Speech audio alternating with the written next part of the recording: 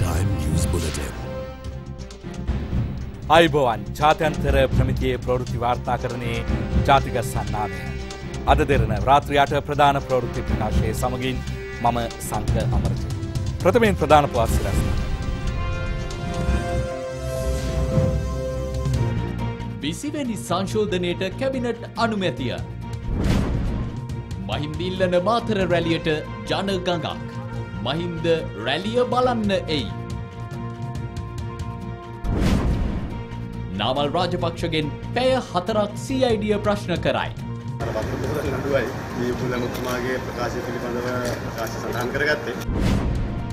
නොරොච්චෝලෙන් බිලියන 15ක කොමිස්ගත් බවට චන්ද්‍රිකාගෙන් චෝදනා. 15 billion rupees commission on Norotchole alone. Chandima සහ රමේෂ් පැය 1කමාරක් උඩුගුවනේ සිරවෙයි.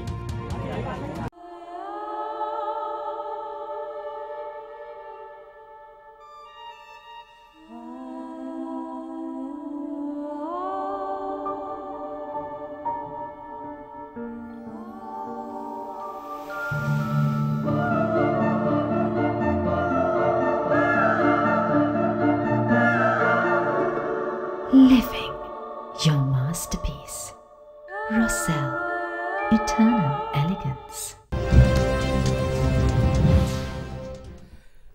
විසිවන ආණ්ඩුක්‍රම ව්‍යවස්ථා සංශෝධනය ගැසට් කිරීම සඳහා අද කැබිනට් අනුමැතිය හිමි වුණා. අද දින පැවති විශේෂ කැබිනට් රැස්වීමකදී මෙය අනුමත වූ බවයි අධිකරණ අමාත්‍ය ජනාධිපති නීතිඥ විජේදාස රාජපක්ෂ මහතා සඳහන් කළේ. අද කැබිනට් මණ්ඩලයේදී අනුමත වූ 20 වන ආණ්ඩුක්‍රම ව්‍යවස්ථා සංශෝධනයට අනුව පාර්ලිමේන්තුවට තෝරාපත් කරගන්නා මන්ත්‍රී සංඛ්‍යාව 225 සිට 237 දක්වා ඉහළ යනවා. එහිදී කොට්ටාස ක්‍රමයට සහ සමානුපාතික ක්‍රමයට මන්ත්‍රීවරු 200ක් තෝරාපත් කරගන්නා අතර ඉන් 145ක් වෙන්වන්නේ කොට්ටාස සඳහායි.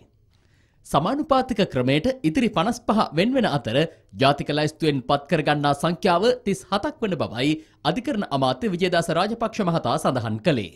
නමුත් සමහර අවස්ථාවලදී ඒ මැතිවරණ දිස්ත්‍රික්කයට සමානුපාතික ක්‍රමය යටතේ හිමිවන මන්ත්‍රී ආසන සංඛ්‍යාව ඉහළ යාමට ඉඩ තියෙනවා. හේතුව යම් දේශපාලන පක්ෂයක් වැඩි ඡන්ද ලබා ගැනීම තුලින් ඒ ආසනවලට තරඟ කිරීම තුල ලබා ගන්නා මන්ත්‍රී දුර සංඛ්‍යාව ඉහළ ගොස් තිබෙන අවස්ථාවකදී ඒ සමානුපාතික ක්‍රමයට ලැබෙන සංඛ්‍යාවට වඩා ඉහළ අගයක් ගන්නවා නම් ඒ දිස්ත්‍රික්කයේ මන්ත්‍රීවරු සංඛ්‍යාව ඉහළ යාමට ඉඩ තියෙනවා. එවැනි අවස්ථාවකදී එම සංඛ්‍යාව ජාතික ලැයිස්තුවෙන් අඩු වෙනවා. ඒ අනුව ජාතික ලැයිස්තුවේ මන්ත්‍රී සංඛ්‍යාව 37 කියන එක නිශ්චිතව රඳා පවතින්නේ නැහැ. සමහර මැතිවරණ දිස්ත්‍රික්ක තුලින් සිදුවන වෙනස්කම් අනුව ජාතික ලැයිස්තු මන්ත්‍රී සංඛ්‍යාව අඩු වීමට ඉඩකඩ තියෙනවා.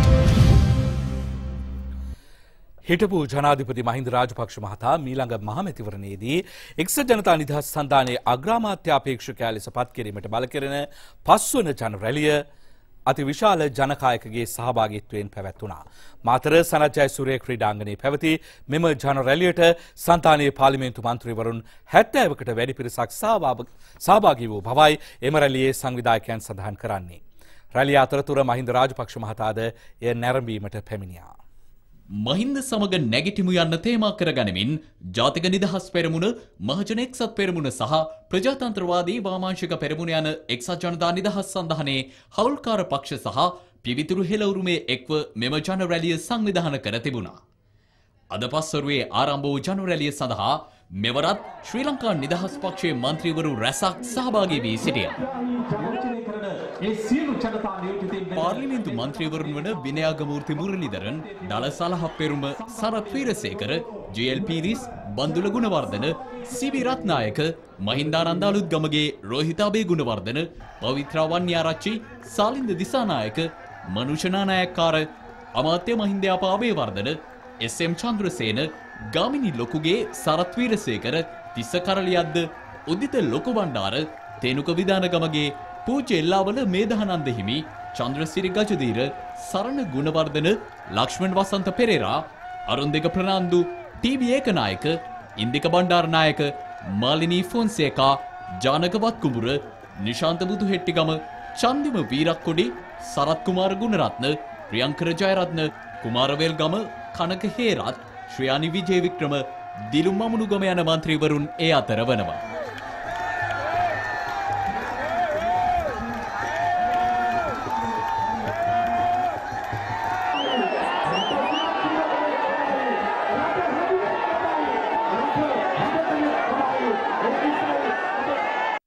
එමෙන්ම එක්සත් ජනතා නිදහස් සන්ධානයේ පළාත් සභාත් සහ පළාත් පාලන ආයතන නියෝජිතින් රැසක් රැළියට එක්ව සිටියා.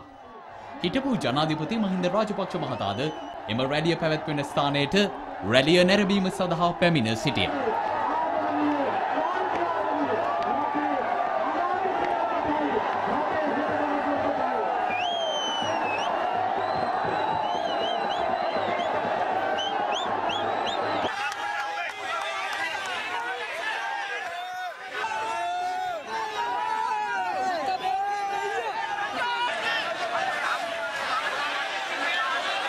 මේදී හිටපු ජනාධිපති මහින්ද රාජපක්ෂ මහතාගේ සුබ පැතුම් පණිවිඩ ඉදිරිපත් කරනු ලැබුවේ ඩල සලහප් පෙරුම මහතා විසින්. වරදාන වලට කිතු නොවි අපහාස අවලාද වලින් ගොසලි ජාතික න්‍යාය පත්‍රයට අවංක වන්නයි සියලුම පුරවැසියන්ගෙන් ඉල්ලා සිටීමටද මේ අවස්ථාව උපයෝග කර ගනිමි. ඔබ සියලුම දෙනාට දරුවන් සරණයි. සියලු දෙවි පිහිටයි සුබ අනාගතයක් වේවා. මම මහින්ද රාජපක්ෂ. ඊළඟට කතා කරන්නේ මොකද්ද? කොහොමද මේ රට බෙදන්නේ? ගෝලීය දෙමළ සංසදය කියන්නේ ලංකාවේ තහනම් කරලා තියෙන සංවිධානයක්. ගිය ආණ්ඩුව ගැසට් නිවේදනයක් මගින් තහනම් කරලා තියෙනවා ගෝලීය දෙමළ සංසදේ. මේ රටේ විදේශ ඇමති මේ රට තහනම් කරපු සංවිධානවල නායකයෝ ලන්ඩන් වලදී හම්බ වෙනවා. කොයි පැත්තටද වික්‍රමසිංහල මේ රට අරගෙන යන්නේ? UNDP එකේ නියෝජිතයා සුදු මහත්තයා මාධ්‍ය ප්‍රකාශයක් නිකුත් කළා. ඩොලර් බිලියන් 3.3ක් ලංකාවට දෙනවා මොනවටද? එකක් නැවත පදිංචි කරන්න බිලියන් 1.1යි. ඊළඟට යුද අපරාධ පිළිබඳ හොයන වැඩේට යන වියදමට තව බිලියන් ගාණයි. ඊළඟට චන්ද්‍රිකා නෝනට බාර දීලා තියෙනවා සහජීවන ව්‍යාපෘතිය.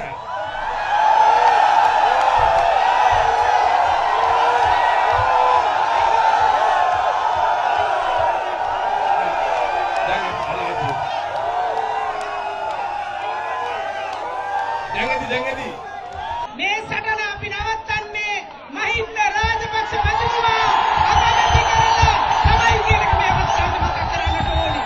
රනිල් වික්‍රමසිංහ අකලන්ද වදකාගාර හදලා අපේ තරුණයන් ලක්ෂ ගණන් මැරුවා වගේ අද මාත් එක්ක එකට දේශපාලනය කරන මගේ දේශපාලන සහෝදරයන් අතට අහුවෙන ඕනෑම චෝදනාවකට අපරාධකරුවන් බවට පත් කළා.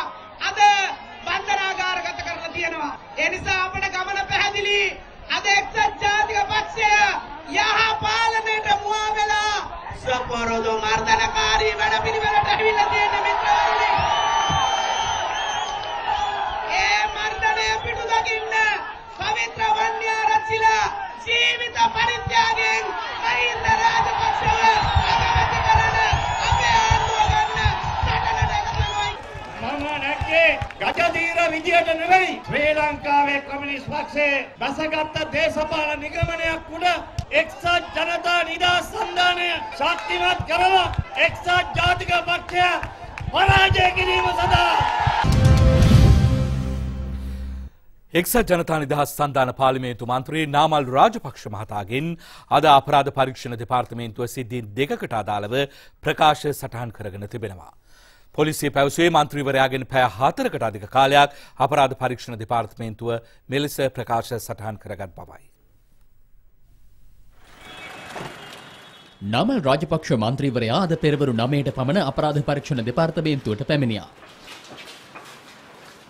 මන්ත්‍රීවරයාගෙන් ප්‍රශ්න කළ සිද්ධීන් දෙකින් එකක් වන්නේ පසුගියදා අඟුණකොළ පැලැස්ස ප්‍රදේශයේ ජනාධිපතිවරයා සහභාගී වූ රැස්වීමකට හමුදා කෝප්‍රල්වරයෙකු ගිනි අවියක් රැගෙන පැමිණීමේ සිද්ධියයි. තවද පසුගියදා පැවති රැස්වීමකදී දකුණු පළාත් සභා අමාත්‍ය ඩී.වී. උපුල් මහතා පොලිසිය සම්බන්ධයෙන් පළ කළ ආందోලනාත්මක ප්‍රකාශය පිළිබඳවද මෙහිදී ප්‍රකාශ සටහන් කරගෙන තිබෙනවා.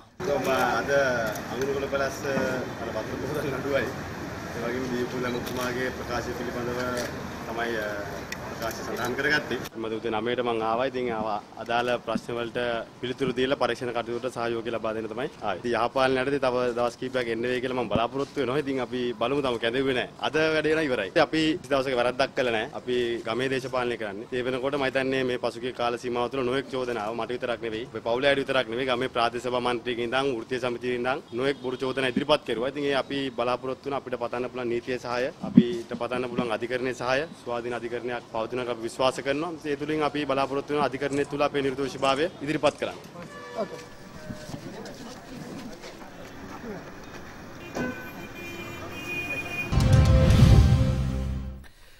ගෝලීය ද්‍රවිඩ සංසදයේ සමග පැවති සාකච්ඡාවලදී LTTE තහනම ඉවත් කිරීම පිළිබඳව කිසිදු අයුරකින් සාකච්ඡා නොවූ බව විදේශ කටයුතු අමාත්‍ය මංගල සමරවීර මහතා පවසනවා. ඊයේ විපක්ෂ නායක නිමල් සිරිපාල්ද සිල්වා මහතා පාර්ලිමේන්තුවේදී ඇසූ ප්‍රශ්නයකට පිළිතුරු ලබා දෙමි. ග්ලෝබල් ටැමිල් ෆෝරම් නැමැති සංවිධානයේ සමග විදේශ කටයුතු පිළිබඳ ගරු අමාත්‍ය මංගල සමරවීර මැතිතුමා විශේෂ සාකච්ඡාවක් ලන්ඩනයේදී පැවැත්වූ බව වාර්තා වී තිබේ. එයින් ගරු විදේශ කටයුතු අමාත්‍යවරයාගෙන් පහත් සඳහන් ප්‍රශ්න දා පිළිතුරු අපේක්ෂා කරමි. ග්ලෝබල් ටැමිල් ෆෝරම් සංවිධානයේ සමග පවත්වන ලද සාකච්ඡාවේ අරමුණ හා එකී සාකච්ඡාව මත පැමිණි තීරණ හා එම සාකච්ඡාවට වස්තු විෂය වූ කරුණු මොනවාද? මෙම සාකච්ඡාව සඳහා සහභාගී වූ පුද්ගලයන් හා සංවිධාන මොනවාද? මෙම සාකච්ඡාවේදී LTT සංවිධානයේ තහනම ඉවත් කිරීම සහ හෝ තහනමට ලක් වූ LTT සංවිධානයට සිය අනුග්‍රහයත්වය පළ කර සංවිධාන තහනම් කරන ගැසට් පත්‍රය ඉවත් කිරීම පිළිබඳව සාකච්ඡා කළේද? ජනාධිපති මහින්ද රාජපක්ෂ මැතිතුමන් විසින් උගත් පාඩම් හා ප්‍රතිසන්ධාන කොමිෂන් සභාව පත් කරා. මෙම කොමිෂන් සභාව විදේශ රටවල වෙසෙන ශ්‍රී ලාංකික ප්‍රජාවෙන් ප්‍රයෝජනයට නොගත් හැකියාවන් වර්ධනය කිරීමට හා ඔහු ඵලදායි ආකාරයෙන් කටයුතු කිරීමට සැලසීමට නිර්දේශ කළා තිබුණා. ඒ ඩයස්පෝරාව සමග කටයුතු කිරීමට අදාළ නිර්දේශ ක්‍රියාත්මක කිරීමට පසුගිය රජය විසින් විදේශ කටයුතු අමාත්‍යාංශය වෙත පවරා තිබුණද එම අවස්ථාවේදී එම නිර්දේශ ක්‍රියාත්මක කිරීමටද නොහැකි වී තිබුණා. මේ ඩයස්පෝරා කිව්වම සමහරු හිතන්නේ මේක නිකන් මේ අන්තියන යක්කු ජාතියක් කියලා. සමහරු හිතන්නේ මේක මේ දෙමළ ත්‍රස්තවාදීන් කියලා. නෑ මිත්‍රවුනි, ඩයස්පෝරාව කියන වචනේ තේරුම ඔබතුමන්ලා දන්නවා. යම් රටක පිරිසක් වෙනත් රටකට ගිහිල්ලා පදිංචි වෙනවා නම් ඒ රටේ ඩයස්පෝරාව කියලා කියන්නේ සිංහල වෙන්න පුළුවන්, දෙමළ වෙන්න පුළුවන්, මුස්ලිම් වෙන්න පුළුවන්. නමුත් මේ සියලුම ශ්‍රී ලාංකීය ඩයස්පෝරාව අපේ රටට, අපේ කීර්ති නාමයට විශාල සේවයක්, ගරුත්වයක් කරන අය. There was absolutely no discussion of lifting the proscription of the LTTE. මයිතා පැහැදිලිව කියන්න ඕනේ LTT තහනම ඉවත් කිරීම පිළිබඳව සාකච්ඡා වුණේ නැහැ. ඒ වගේම දේශපාලන විසඳුම් පිළිබඳවත් සාකච්ඡා කළේ නැහැ. ඒ වගේම ඉදිරියේදී ක්‍රියාත්මක වීම නියමිත දේශීය පරීක්ෂණය පිළිබඳවත් කිසිවක් සාකච්ඡා නොවූ බව සඳහන් කළ යුතුයි. Is preparing as mandated by the people in January 2008. මේ අතර සමෘද්ධි මුදල් අවභාවිතාවක් සිදුව ඇති බවට විපක්ෂ නායකවරයා ඊයේ පාර්ලිමේන්තුවේදී ප්‍රශ්න කළද ඊට ප්‍රතිචාර දැක්වීම සජිත් ප්‍රේමදාස මහතා නොසිටි බැවින් අද ඒ සම්බන්ධයෙන් ඔහු මෙලෙස අදහස් පළ කළා. ඊයේ දවසේ නිමල් සිරිපාල සිල්වා මැතිතුමා මේ සභාගර්භයේදී ප්‍රකාශ කරලා තිබෙනවා මම මනාප එකතු කර යනවා. උත්තර දෙන්නේ නැතුව මම බයේ හැංගෙනවා. මම නිමල් සිරිපාල සිල්වා මැතිතුමාට කියන්න කැමතියි අපි කරන ජනතාවාදී ප්‍රගතිශීලී වැඩසටහන් වලට ඊර්ෂ්‍යා කරන්න එපා, වෛර කරන්න එපා. ඒ වගේම ජනතාවට සහන ලබා දෙනකොට මෙච්චර කලබල වෙන්න එපා. අපි මහ ජනතාවගේ සල්ලි වලින් කොඩි කණු ගන්න යන්නේ නැහැ. කෝටි ගණන් වියදම් කරලා සම්මේලන තියන්න යන්නේ නැහැ. අපි මේ රටේ හැම පවුලකටම ලිත් මුද්‍රණය කරන්නට යන්නේ නැහැ රටේ ජනතාවගේ සල්ලි වලින්. අපි කරන්නේ ගරු සභාපතිතුමනි ඍජුවම ජනතාවට ඵලදායී ප්‍රතිලාභ ලබා දීම. ඇඟට පතට බඩට කටට හදවතට ගතට සිතට දැනෙන ආකාරයට සහන ලබා දීමක් තමයි අපි ක්‍රියාත්මක කරන්නේ. විපක්ෂ නායකතුමා මේ සභාගර්භයේ හැසිරුණේ ඇත්ත වශයෙන්ම මේ සභාගර්භයේ නීති රීති නොදන්නා බොළඳ දරුවෙක් හැටියට. එතුමා මේ ස්ථාවර නියෝගක පිළිබඳව කිසිම අවබෝධයක් නැතුවයි කටයුතු කරේ. එහෙම නැත්නම් හිතාමතාම මූලාසනයේ ගුණාට අන්දන්නට විපක්ෂ නායකවරයා කටයුතු කරා. සියලු භාෂා කතා කරන සියලු ජාතීන් එක්ව කටයුතු කිරීම ජාතීන් අතර සංහිඳියාවේ අඩිතාලම බව ජනාධිපති මෛත්‍රීපාල සිරිසේන මහතා පවසනවා.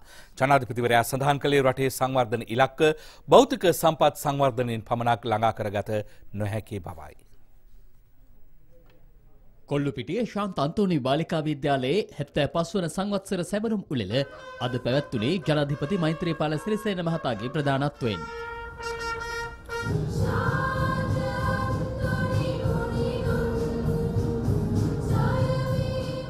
රටක ජීවත් වන ජනතාව තුළ විශේෂයෙන්ම සංහිඳියා පිළිවෙතක් පිළිබඳව කතා කරන අපි සියලු භාෂාවන් සියලු ආගම් අදහන කතා කරන පිළිපදින දරුවන් තුළ තිබිය යුතු විශ්වාසය මිත්‍රත්වය සහ සහෝදරත්වය ඇති කිරීම. ඒ තුළ තමයි අපිට පුළුල් සමාජ කාර්යයක් ඉටු කිරීමට පුළුවන්කම ලැබෙන්නේ. මීට වසර 75කට පෙර තිබුණු තත්ත්වය අපි කෙසේදැයි ඒ පිළිබඳව සිහිපත් කරන්නට ඕනේ. වසර 75කට පෙර කොළඹ නගරයේ තිබුණු තැන අපේ රට තිබුණු තැන අද ඒ වසර 75ක කාලය තුල නව තාක්ෂණයේ වාණිජ්‍ය සමාජය පුළුල් ලෙස ශක්තිමත් වී තිබෙනවා. වඩාත් වේගෙන් දියුණුවන භෞතික සමාජයක මිනිසුන්ගේ යහපත් සිත් ඇති කරන්න යහපත් මනසක් ඇති කරන්නට ඒ වේගයට සමානව අපි යහපත් සමාජයක් ගොඩනැගීමේ කාර්ය අප විසින් ඉටු වෙනවාද කියන කාරණාව අපේ හදවත් තුලින් අප විසින්ම ඇසිය යුතු වෙනවා. හිටපු ජනපතිනියගෙන් චෝදනාවක් තොරතුරු විරාමෙන් පසුව. Discover a secret of the most luxurious kind. A secret that pampers you with the freshest, juiciest extracts from nature and the finest French ingredients. World-class natural beauty care. Sari, it's a secret. පැවති රජය නොරොච්චෝලේ ගල්ලංගුරු බලාගාරය ඉදිකිරීමේදී රුපියල් බිලියන 15ක කොමිස් මුදලක් අයථා ලෙස ලබාගෙන ඇතැයි හිටපු ජනාධිපතිනි චන්ද්‍රිකා බණ්ඩාරනායක කුමාරතුංග මහත්මිය චෝදනා කරනවා. ඇය මේ බව සඳහන් කළේ මුදල් අමාත්‍යාංශයේදී මුදල් අමාත්‍යවරයා සමග පැවති හමුවකින් අනතුරුව මාධ්‍යයට අදහස් පළ කරමින්.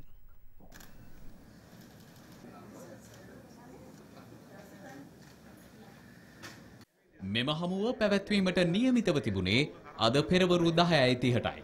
ඒ අනුව මුදල් අමාත්‍යාංශයෙන් සිදු කෙරුණු పూర్ව දැනුම් දීමට අනුව උදෑසන 10:30ට මාධ්‍යවේදීන් එම ස්ථානයට පැමිණ සිටියත් මාධ්‍ය සාකච්ඡාව ආරම්භ වූයේ පස්වරු 12:25ට පමණයි.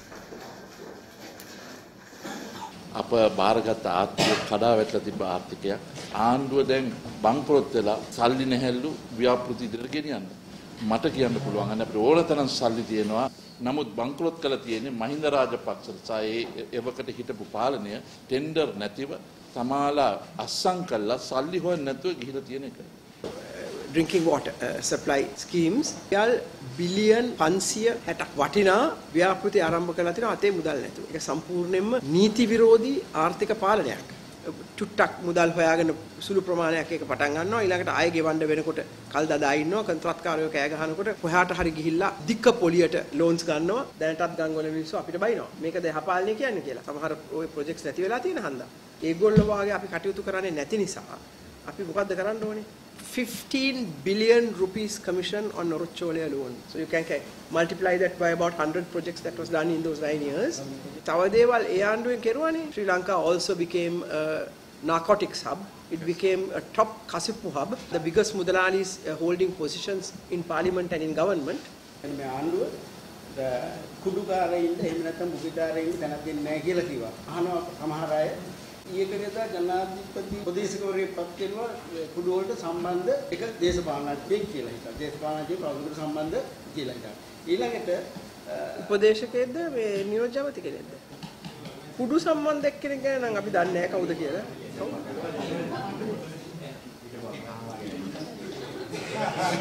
I am not going to mention the name because ඒකට මට නම් උත්තර නැත. නමුත් මම ඒවා සාධාරණය කරන්න හදන්නෙත් නැත.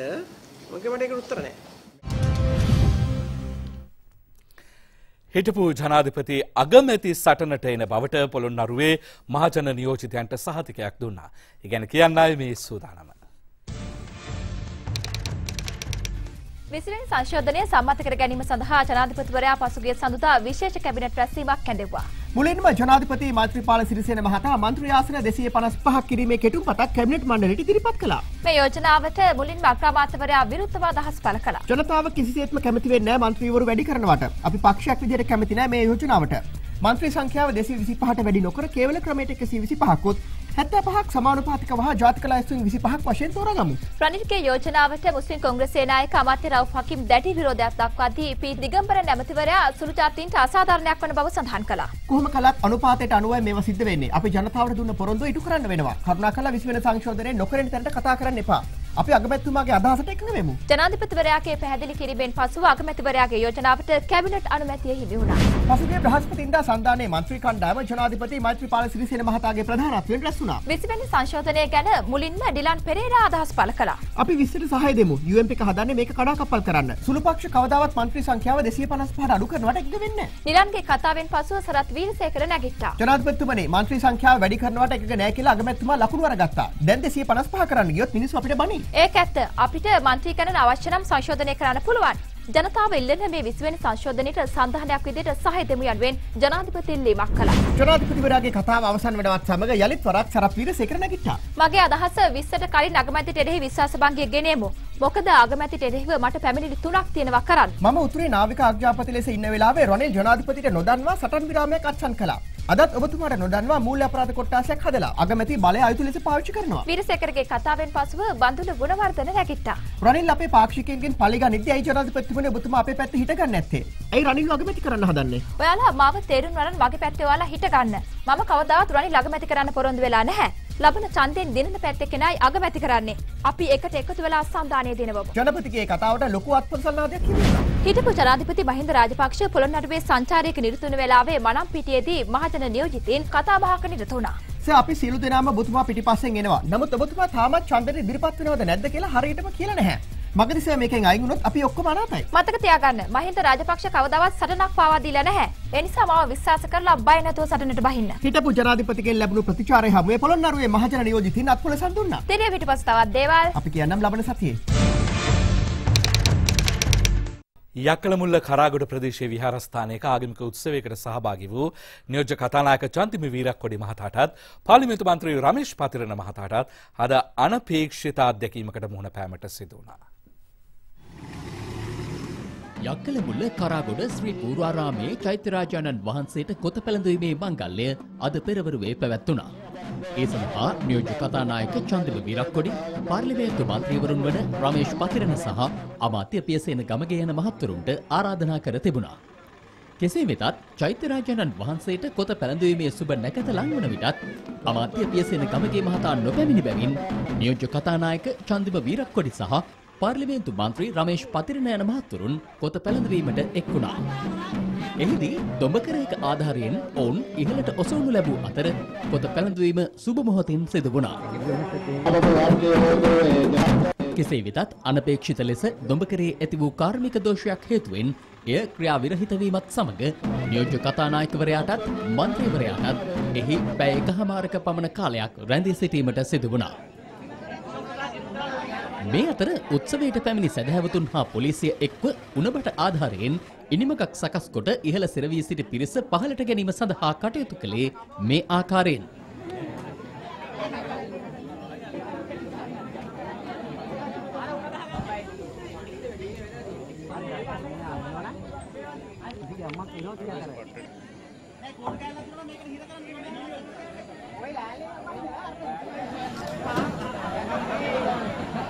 නියෝජ්‍ය කතානායකවරයා පහළට පැමිණ සුළු වේලාවකින් දොඹකර යථා තත්ත්වයට පත් වූ අතර ඉහළ සිටි රමේෂ් පතිරණ මන්ත්‍රීවරයා සාමාන්‍ය පරිදි පහළට රැගෙන එනු ලැබුවා.